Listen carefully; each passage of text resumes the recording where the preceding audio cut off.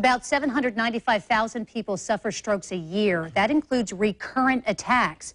Do you know your risks? What about the warning signs? You may think this could never happen to you, but that's just not true. In fact, local attorney, an assistant state attorney, in fact, a prosecutor, Rich Mantei, is an example of that. He is joining us this morning with neurovascular surgeon Eric Sauvageau.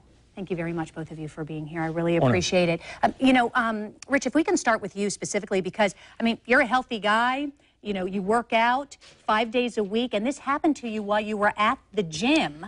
It did. Walk us through. I know that you don't have any memory of the actual episode itself, but when you woke up and they said, hey, you had a stroke, what was your reaction? I've been back since then, and everybody just kind of looks at me, and their reaction is the same as mine. What do you know, how did you make it through this? People hear the word massive ischemic stroke, and they think you should be a vegetable. Fortunately, thanks to people like this guy, I'm not. But you're right, you know, the gym, and ironically, the gym is also owned by one of his fellow doctors down there at Baptist. So if it was going to happen, it happened at the right place, the right time for me. Now, you had some hereditary background. Had you been seeing a doctor regularly because you knew you were at an increased risk, or did you not feel like you needed to? I didn't have any real background for strokes necessarily. I do have a family history of some blood vessel issues, and that appears to be the genesis of all of this. I had previously one episode of a blood clot in my right leg. But I wasn't regularly seeing anybody for that particular condition. It was treated, it was taken care of, it was done, or so I thought. Maybe not quite so much, but now I think we got it under control. I think so, because of this guy, right? Yes, ma'am. And your cardiologist, I'm sure, as well. Doctor, let's talk a little bit about, there was a procedure then that you specifically used, because time is of the essence. You know, within that kind of 6 hour, couple of hour window can be a difference between someone like Rich Mantei, who's standing here perfectly healthy and has all of his, you know, use of all of his arms, and there's no drooping and whatnot, you know, any paralysis, and not. Absolutely. I mean, time is the essence, time is brain, like we like to say, and it's really important that people are aware of this.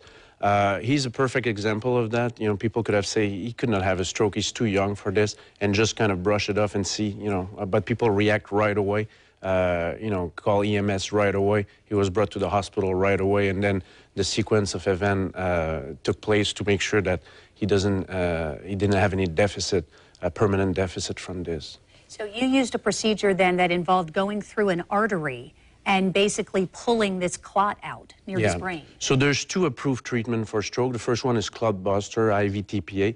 So he got this treatment and then was immediately transferred downtown where we went with this, as you could see here, a little tiny catheter, so a little microplastic tube that we could navigate all the way from the groin to the arteries in the brain. And then we kind of deploy this kind of micro fishing net. And then the clot itself will incorporate within this device, and then we could retrieve this. So it's amazing when you look at this in terms of the technology and how far we have come. Very quickly, Doc, what kinds of symptoms, warning signs are there that someone should pay close attention to and not ignore? So a quick way to remind those signs and symptoms is the acronym B FAST. So B, if somebody has any balance problem, that could be a sign. E for eye, if there's a problem with eyesight, somebody lose the vision, see double, could be another sign. And FAST, F for face, if there's a droopy face. A for the arm or the leg, if there's weakness, obviously, of a limb. And usually that's going to be on the one side more than the other. S, if there's problem with speech, problem speaking or understanding. And T, to remind people that time is the essence. So be fast. And you're doing well. So far, so good. I am completely back to every routine I was into before. I was back at work within a matter of a couple days. And really, once I got through the physical rehab part of it, now it's just a function of maintaining. Yeah, rumor has it that you wouldn't take very much time off. But anyway, thank you. I'm glad you know how those rumors are. I know. All right. So you can stay up to date with the latest health stories, including this procedure that is offered at Baptist. Go to our website, newsforjax.com, where we'll post this interview later this morning. Just look under the health headlines.